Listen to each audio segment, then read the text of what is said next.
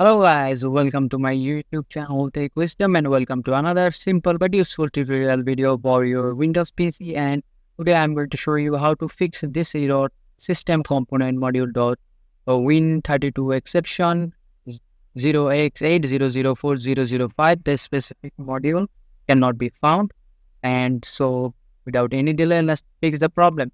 First of all, go to your browser here, and here on the search bar just type var CREDIST Credit and enter.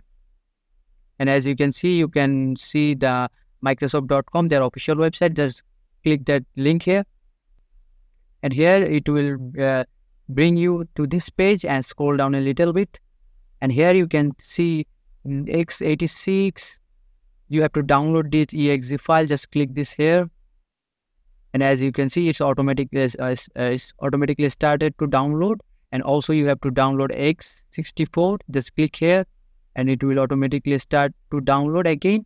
And now go to your download option and go to your folder option. And all you have to do is just install both of this exe file. First of all, I'm going to install this. Double click it here, and just select I agree the license and select install here, and select yes again. Just wait a couple of seconds to completely install it. And now select close again. And now here, now click this x64, double click it here, and select I agree the license and terms, and select install again, and select yes again. It will take a few seconds to completely install. Wait for a bit.